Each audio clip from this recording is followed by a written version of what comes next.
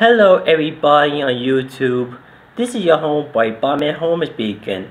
Today, I'm actually doing a Moonology Oracle Reading for BTS Fan Mrs. Jeon. So anyway, let's see what the card reading says, shall we? Okay, our first card for reading is New Moon in Sagittarius. This card means luck is on your side. So in other words, in order to clarify, it actually means that this is a wonderful time to start a course for studying and teaching in your life. Our second card for reading is North Nod. This card means step out of your comfort zone. So in other words, in order to clarify, it actually means that Mrs. Jeon is heading towards a direction which feels like destiny in your life.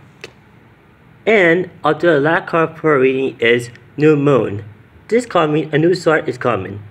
In order to clarify what it means, it actually means that a new start is coming her way in your life. So anyway, those are the three cards for reading.